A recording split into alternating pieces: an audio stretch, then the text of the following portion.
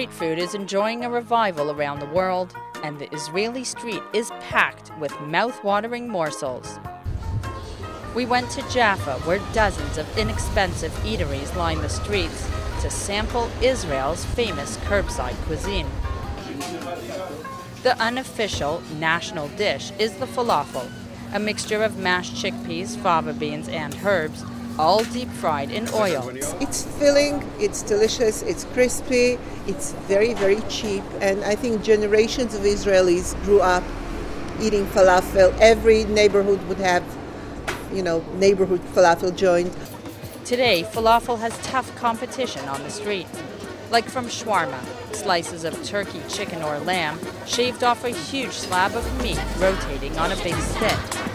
Stuff it into a pita with salad, hummus, and tehini, and bon appetit. Or go for the hummus alone. Israelis love this spread made of crushed chickpeas, tahini sauce, lemon, olive oil, salt, and garlic. Want to eat like a local? Take a chunk of pita bread and wipe the hummus straight into your mouth. Or try sabich, a pita sandwich made of fried eggplant, hard-boiled egg, salad, and a mango pickle known as amba. And then there's shakshuka. No one does it better than Dr. Shakshuka. A legend in the Jaffa marketplace, come here for this pan-fried casserole of poached eggs and spicy tomato sauce. אווירה טובה, אוכל טוב ומחיר סביר. ושלושת הדברים האלה יחד זה מנצח.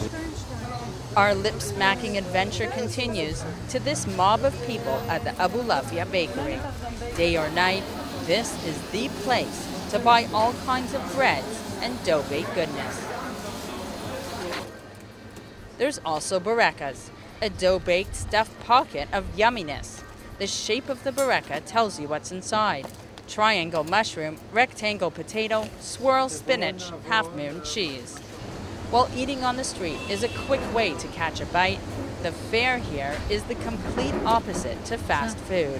I think fast food, which is a very, very American concept, was developed as a part of development of highways and of driving culture.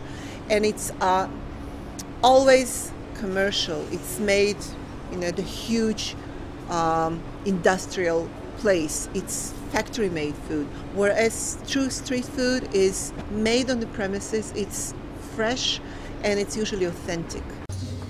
Sweet-toothed devotees should try malabi, a milk pudding flavored with rose water and topped with coconut and chopped peanuts. Or kirtosh, the latest darling of the Israeli street. It's a Hungarian cake that has undergone an Israeli makeover. Take extra thin dough, wrap it around skewers, bake and then caramelize with chocolate, chalva, or vanilla toppings. If there's a problem with street food, it's that there are endless combinations waiting to be tasted. And though street cuisine has always had its place in society, its popularity is now reaching new heights. As is said in Hebrew, b'te'avon, or good appetite.